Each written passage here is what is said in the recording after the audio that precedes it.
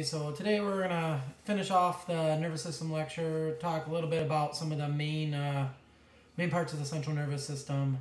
We're going to see there's really going to be a couple of main slides. I'm going to want you to be able to identify a few different things on. We're going to start out with the spinal cord.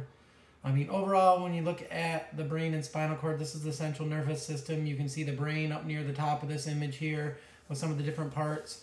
Really, in terms of things I'm going to be showing you, the main regions we're going to take a look at are going to be the cerebrum and the cerebellum. Cerebrum is probably just going to be able to identify it as cerebrum. Cerebellum will actually be delving into some of the different layers of the cerebellum. And the spinal cord, we're definitely going to know some of the anatomy of that. The cerebrum, we're going to see, does have some layers to it, but they're not quite that distinct to really be able to pick them out, and at least for an intro class, it's not something I think is really fair game to go after on that one. So again, different organs we're going to look at: cerebrum, cerebellum, brain, the spinal cord is going to be the main stuff we'll look at there. Take a little bit of a look at some of these things about what is gray matter, what is white matter, and we'll at least mention the meninges, those protective coverings that are connective tissue protective coverings of the central nervous system. So when we talk about gray matter versus white matter, we talked about the last time the idea that there's these cells that produce myelin. Anything that's myelinated, so those axons, are going to be what's considered white matter. So white matter is going to be those myelinated axons. Gray matter is really where the cell bodies are going to be at.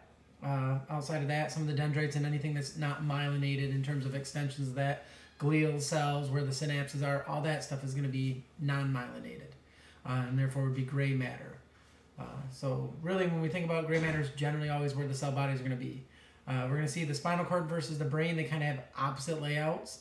In terms of the brain, you have the gray matter kind of around the outside, the white matter making connections in the middle, where the spinal cord, the gray matter is in the center, and the white matter is going to be surrounding that. And to me, both those make some sense in that, really when you think about the spinal cord, it's kind of like an elevator bank at a high rise where you have stuff that are traveling up or down, but they don't do a lot of milling around by the elevator, so they just kind of travel up and down, and then it's going to go to interneuron in the gray matter and out, where when you talk about the brain, it's doing a lot of processing, a lot of interconnections between different neurons and different parts of the brain.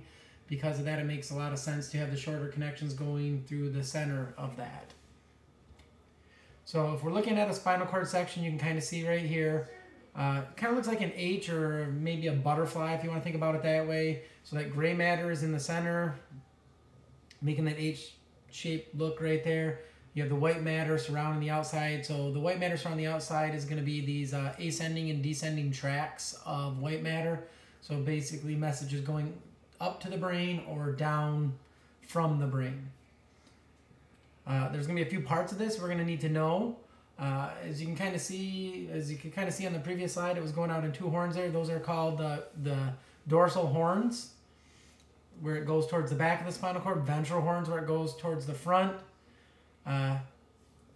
We have this connecting gray commissure, this connection across the middle, and then through the middle of that there is a little opening called the central canal that is carrying cerebrospinal fluid, which is made up in the brain and travels around the brain as well as up and down the spinal cord. Those areas of white matter that are separated by those horns to the ones on the back, the ones on the side, and the ones in the front are called funiculi, which basically means columns. So you have dorsal, lateral, and ventral funiculi. And again, those are those ascending and descending tracks. On the front side, we have that little, and we'll show it on the next slide here, a little where it goes in, where the two halves of it are. That's the ventral median fissure on that side. And then on the back side, you have the dorsal median sulcus on the back side of this. So you can kind of see it right here. So you have gray matter through the center here. This would be a dorsal horn. This would be a ventral horn, lateral horn right here. This would be that funiculi, the dorsal, lateral, and ventral. And then outside of that, the gray commissure with the central canal in the center. This would be the anterior medial fissure. And the sulcus has this pointer going down the middle of it, so you can't see it on this image. Again, in that white matter, it's going to be these myelinated axons, so you can kind of see those in this picture, the little dot in the center there with the non-staining area around it, where the gray matter is going to house, like I said, a lot of those cell bodies and non-neuronal cells, so things like glial cells. One of the things we can also see is there's two roots to this one. You have a root of sensory stuff coming in the backside here. This is called the dorsal root. All the cell bodies of those neurons that are taking the messages back into the spinal cord, this is all sensory. The dorsal root ganglion is the cell bodies of all those sensory neurons. Where the ventral root is going to be this thing right here, exiting out the front side. This is going to be taking outgoing motor messages to the periphery of the body. Again, covered with meninges, these different connective tissue layers. We're going to talk a little bit about them at the end, but you have the pia mater, the arachnoid mater, and the dura mater. So that's really the spinal cord. Outside of the spinal cord, we're going to be looking at, like I said, the cerebrum. The cerebrum, the pyramidal neurons are really, and if you stain for them, specifically with a silver stain, they can be quite obvious, and I can probably show you one of those. But there is kind of these 6, like it says, they're poorly defined layers. They're not really clear. I mean, to the point that even myself, I would have trouble picking out the different layers of this one. If you do a lot of study in this area, you probably could do a little bit better with it. But again, it's one of these that is not particularly easy to see these different layers, and I don't hold the students in trying to get those different layers. But again, just knowing what we're looking at is the big idea here. So the cerebrum is that main part of the brain. That if you look at a brain, it's the most obvious part, the largest cortex on that one, that folded with all the sulci and gyri on it, all that little wrinkled stuff on the head. Like I said, there is a layer in there if you stain specifically for it. So this is showing you the silver stain for those pyramidal neurons. You can really see these ones, and you can see their axons and their branching dendritic trees. It's really kind of neat looking when you see them this way, but going up and down in the cortex there. And this is what I was kind of pointing out here. So here is this one labeled with these different layers. Just kind of showing you the different layers.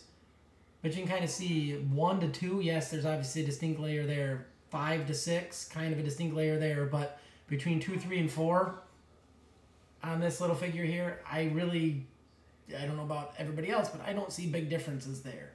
So again, to me, I would want you to be able to look at this and know that it's cerebrum, but outside of that, I'm not expecting you to be able to differentiate the 6 layers of the cerebrum.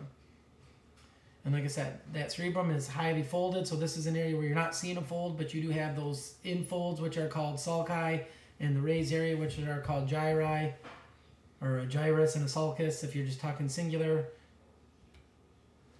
So the next thing to take a look at here is the cerebellum. This is one I do expect you to be able to tell these 3 layers apart. These are quite distinct when you look at it under the microscope or on a digital slide here. You're going to have, if you look at it, it's the part of the brain that's really back here. It's underneath the cerebrum. It's the back part, somewhere right around here. Again, called the cerebellum. It deals a lot with coordination and balance, mainly. It's doing a lot of regulation of kind of equilibrium. If you look at it, we're going to see that there is these 3 distinct layers to this tissue when you look at it and under the microscope. So you have what is called the molecular layer, which you can see it labeled right there. That molecular layer is the outermost layer, has a lot of axons present in it. Then you get this distinct layer where it's going to kind of change. You get these large cells through the center here. These are Purkinje cells. These are the ones that are quite large. If you were to actually see the whole thing here, these are the cells that can have up to 200,000 synapses. These really big cell bodies, and if you could actually see the dendritic tree, it's gigantic. But that's that kind of middle layer there, and then beneath that we have what's called the granular layer. So the granular layer has much smaller neurons than these Purkinje neurons. It usually stains a lot darker, so you have this light kind of middle line in the middle there, and then a darker layer. So that's that molecular, Purkinje, and then granular layer. As you can see beneath that, you have those white matter tracts that are going to be taking all these outgoing messages from the cerebellum, or incoming messages to the cerebellum, in and out through there. And if you zoom in on this a little bit more, you can see that Purkinje cell right here. You can see large cell body, you can see that dendritic tree going out and branching out quite a bit, and that's just the beginning of it. So to me, this one you are going to need to be able to do the molecular layer, the Purkinje layer, and the granular layer. And really the last thing to talk about, at least on the lecture portion here, and then we'll go and do the slides real quick. These are not something I'm going to have you take a look at on the microscope, but you need to know that these protective tissue layers that are surrounding the central nervous system, you have what's called the dura mater. This one, dense connective tissue, very tough. To me, it's like a ripstop nylon, super, super tough. If you try to tear it, it's really difficult. When we've dissected brains and A&P and stuff like that, it's just one of those, it's incredibly tough.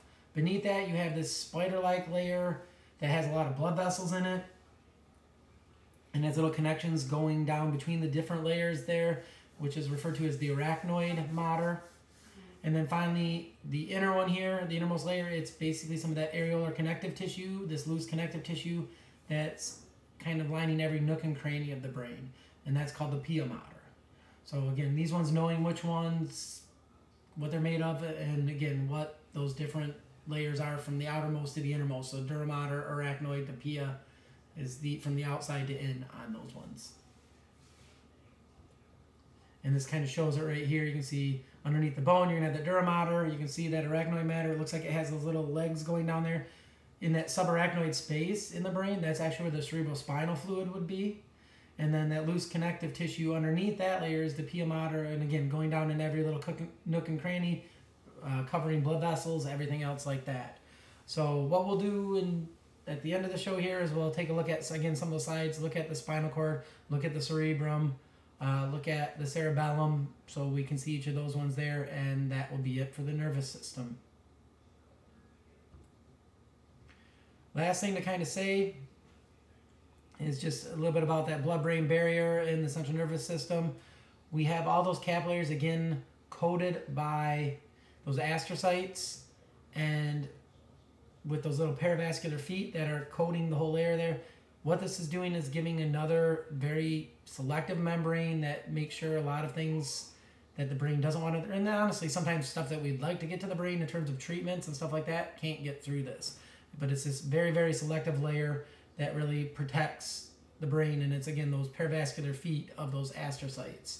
So you can kind of see it on this one here, all those foot processes coating every capillary in the brain, holding onto it there and making it so anything that's going to leave that bloodstream has to go through multiple more layers of membrane, and again, ends up being a much more selective process. First thing I want to kind of show you on this one here is the spinal cord. So you can see a picture of the spinal cord here. Zoom in on it just to, well, actually take that back out a second. If you're looking at this overall, a few things that we can point out real quick. This one is in the right orientation, so this would be that anterior median fissure right here. The posterior sulcus would be that center line right here. You can see on the interior here is that gray matter. It's a little bit darker red or kind of pinkish color on this one here. The white matter would be what's surrounding that. You can see dorsal horns right there. Ventral horns there and there. Gray commissure, central canal.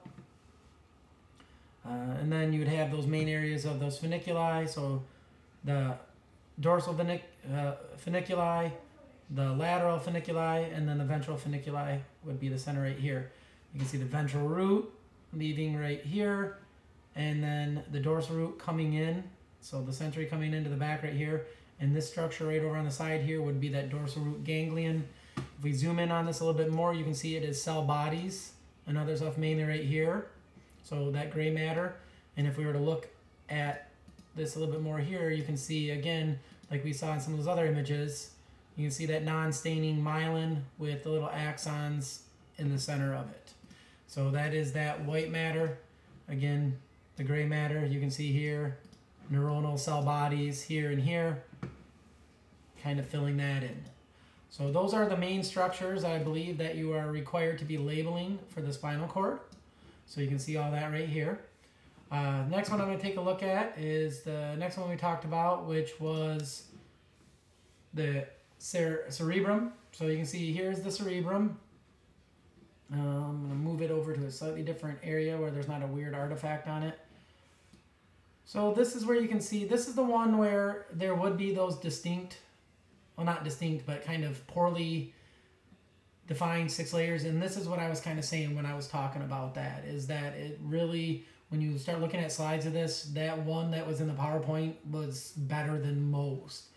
You can kind of see there maybe be some distinct layers as you travel down through here, but again, nothing that I can even point out with certainty that make all of you be able to do it. So what I would say is be able to look at this and know that it is the cerebrum. We can try to zoom in real quick and see if we can see some of those pyramidal neurons here. Which, those are probably some of those larger neurons right here. But again, without the silver stain, they don't jump out at you either. So you can kind of see some of these larger neurons here that are probably those pyramidal neurons. But again, not something I'm expecting to be able to do. So this one really is very simply, what is this tissue? What type of nervous tissue is it? It's not going to be anything more than that. And really the last one here is going to be, this is the cerebellum. You can see very folded over here in the image. If we kind of zoom in on some of these areas here, so we're going to zoom in, let's say on that spot right there.